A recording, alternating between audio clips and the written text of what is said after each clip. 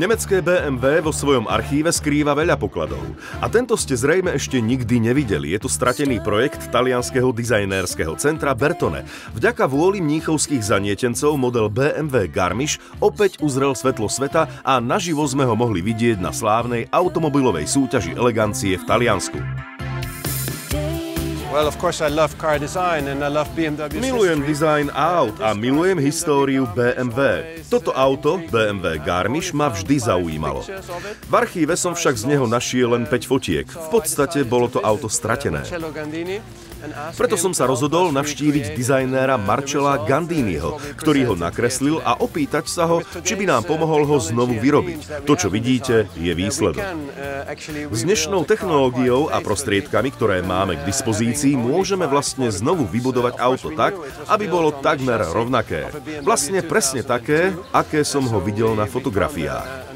Videli sme, že bolo postavené na podvozku BMW model 2002. Preto sme našli ďalšiu 2002, na počítači sme vymodelovali dizajn auta, ktorý bol čo najbližšie originálu a výsledok sme nechali skontrolovať pôvodnému dizajnérovi, umelcovi Marcellovi Gandinimu, ktorý vtedy pracoval u Bertoneho.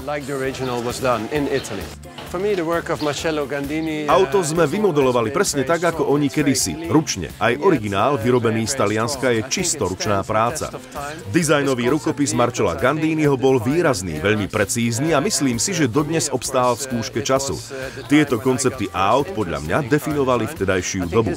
Pre mňa osobne je to silný moment, lebo Garmisch predstavuje obdobie, v ktorom som sa začal zaujímať o dizajn aut.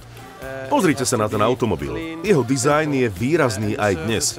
To je pre nás veľké ponaučenie, z ktorého si môžeme zobrať veľmi veľa. Nestačí len dobrý nápad, výsledok musí byť čistý, jednoduchý a spracovanie musí byť bezchybné. Vtedy ten dizajn vydrží veľmi dlho.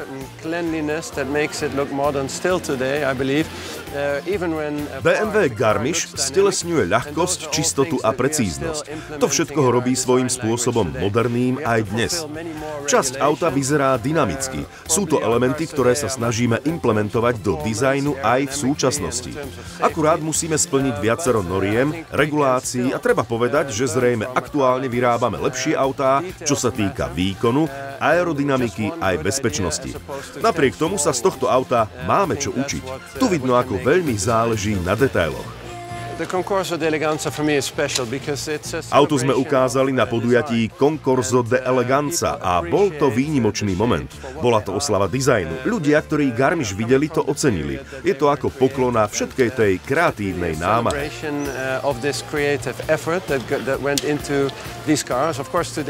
Dnes sú autá vyprodukované vo veľkých počtoch, čo je samozrejme dobré, ale na takomto podujatí si ich môžete vychutnať ako individuálne dizajnové kúsky.